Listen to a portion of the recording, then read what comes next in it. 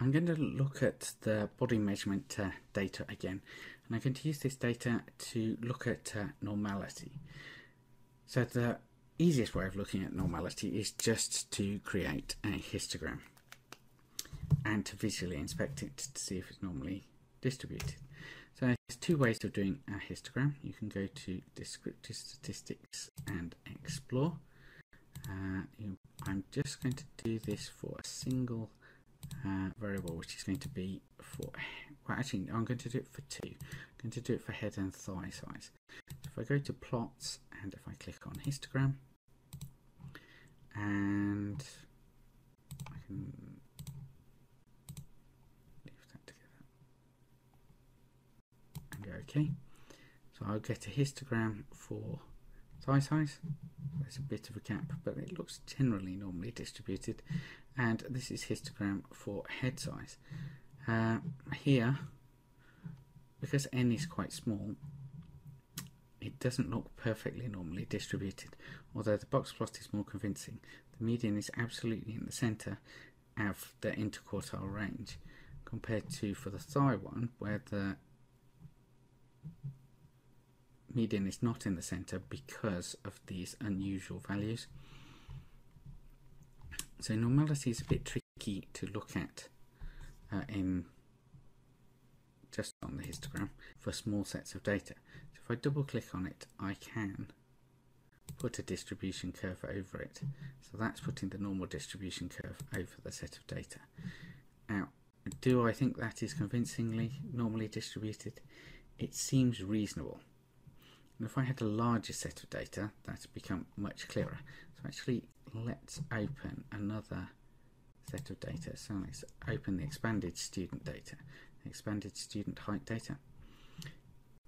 This is a good data set because it contains a lot of student heights, over 600. So if I go to Analyze and do Descriptive, put in height as the dependent variable. I want to do the histogram, not the stem and leaf, and I just want to display the plot. I go OK. This is a much more convincing normal distribution, although there are outliers, which are very clear when you look at the box plot. Now, apart from doing it through the Explore function, what I could have done is go to Chart Builder. It always puts up this dialog, so I'm going to don't show this dialog again.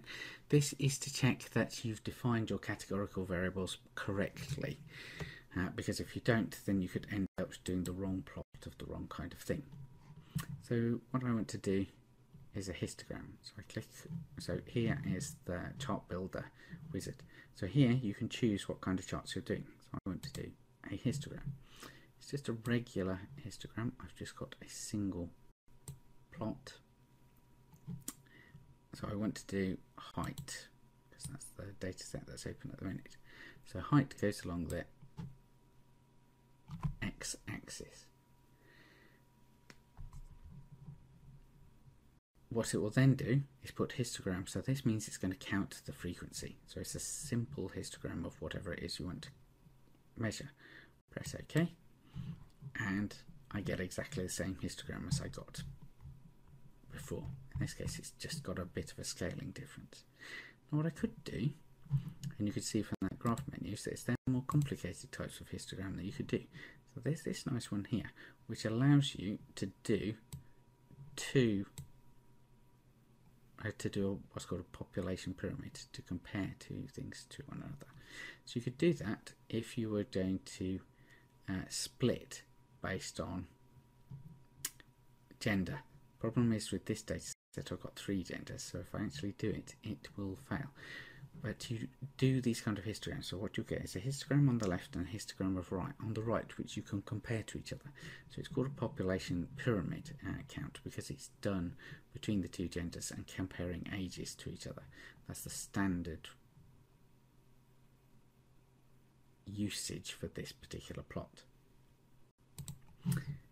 I go back to my measurement data, go back to these, and I go to Graphs Chart Builder.